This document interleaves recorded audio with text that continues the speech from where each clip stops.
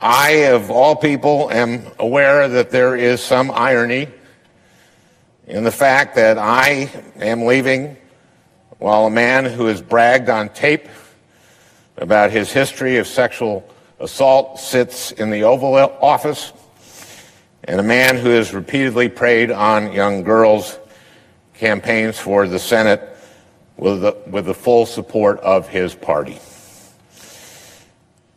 But this decision is not about me. It's about the people of Minnesota. And it's become clear that I can't both pursue the Ethics Committee process and at the same time remain an effective senator for them. Let me be clear. I may be resigning my seat, but I am not giving up my voice. I will continue to stand up for the things I believe in as a citizen and as an activist. But Minnesotans deserve a senator who can focus with all her energy on addressing the challenges they face every day. There is a big part of me that will always regret having to walk away from this job with so much work left to be done.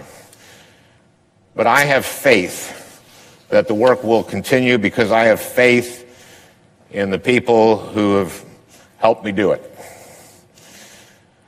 I have faith in the dedicated, funny, selfless, brilliant young men and women on my staff.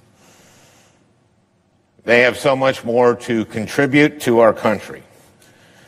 And I hope that, as disappointed as they may feel today, everyone who has worked for me knows how much I admire and respect them. I have faith in my colleagues, especially my senior senator, Amy Klobuchar. I would not have been able to do this job without her guidance and wisdom. And I have faith, or at least hope, that members of this Senate will find the political courage necessary to keep asking the tough questions, hold this administration accountable, and stand up for the truth. I have faith in the activists who organized to help me win my first campaign and who have kept on organizing to help fight for the people who needed us. Kids facing bullying, seniors worried about the price of prescription drugs, Native Americans who have been overlooked for far too long, working people who have been taking it on the chin for a generation, everyone in the middle class, and everyone aspiring to join it. I have faith in the proud legacy of progressive advocacy that I have had the privilege to be a part of. I think I've probably repeated these words 10,000 times over the years. Paul Wellstone's famous quote, "The future belongs to those who are passionate and work hard." It's still true. It will always be true. And most of all, I have faith in Minnesota.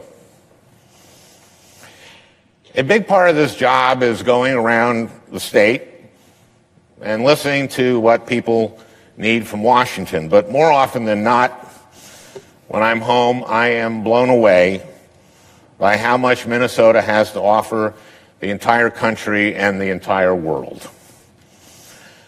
The people I've had the honor of representing are brilliant and creative and hardworking, and whoever holds this seat next will inherit the challenge I've enjoyed for the last 8.5 years, being as good as the people you serve. This has been a tough few weeks for me, but I am a very, very lucky man. I have a beautiful, healthy family that I love and that loves me very much. I'm going to be just fine. I'd just like to end with one last thing. I did not grow up wanting to be a politician. I came to this relatively late in life. I had to learn a lot on the fly. It wasn't easy and it wasn't always fun. And I'm not just talking about today. This is a hard thing to do with your life. There are a lot of long hours and late nights and hard lessons. And there is no guarantee that all your work and sacrifice will ever pay off. I won my first election by 312 votes. Could have easily gone the other way. And even when you win, progress is far from inevitable. Paul Wellstone spent his whole life working for mental health parity, and it didn't pass until 6 years after Paul died.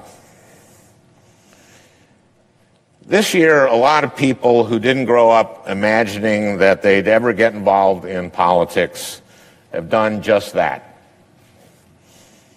They've gone to their first protest march or made their first call to a member of Congress, or maybe even taken the leap and put their names on a ballot for the first time. It can be such a rush to look around a room full of people ready to fight alongside you, to feel that energy, to imagine that better things are possible. But you too will experience setbacks and defeats and disappointments. There will be days when you will wonder whether it's worth it. What I want you to know is that even today, even on the worst day of my political life, I feel like it's all been worth it.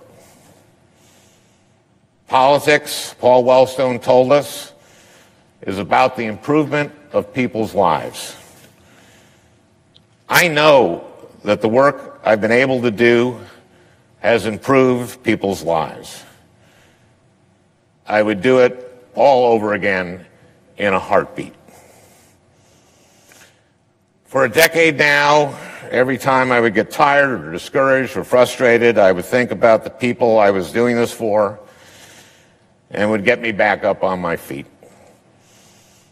I know the same will be true for everyone who decides to pursue a politics that is about improving people's lives. And I hope you know that I will be fighting alongside you every step of the way. With that, Mr. President, I yield the floor.